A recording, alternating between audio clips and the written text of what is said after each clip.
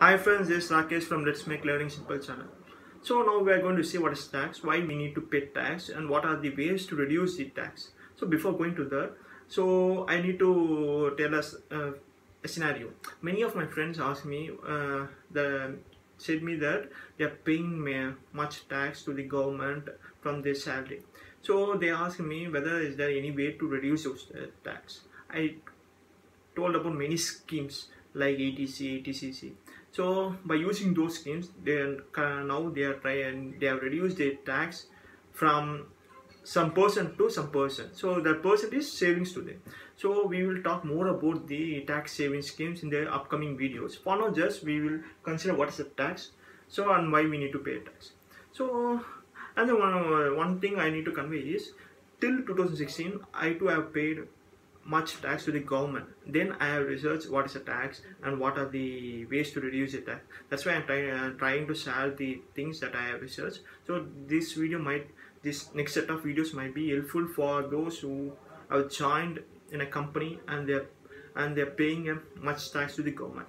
So first we'll see what is a tax. Tax is an amount paid to the government. Either it can be form of income or it can be form of the cost that the product that we buy from the sellers. So here the income, this is income. So tax is directly divided into two types: direct tax and indirect tax. So whatever that we are paying to the government via salary is a direct tax. So salary, income from own property. So if you are owning an own house, and if you are getting rent for that house and also getting some lease amount for that house, so you need to pay some part of that amount to the government as a tax. So that too falls under direct tax. And then profit of business, suppose if you are running some business, so if you get some profit, then also need to pay some part of that profit to the government as a tax.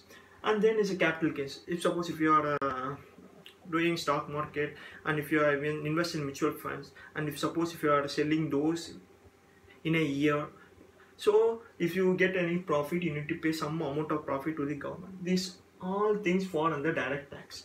And then comes the indirect tax. If you buy any product, for example, if you are buying soap, so if suppose the cost of the product is 30 rupees, the soap cost is 30 rupees.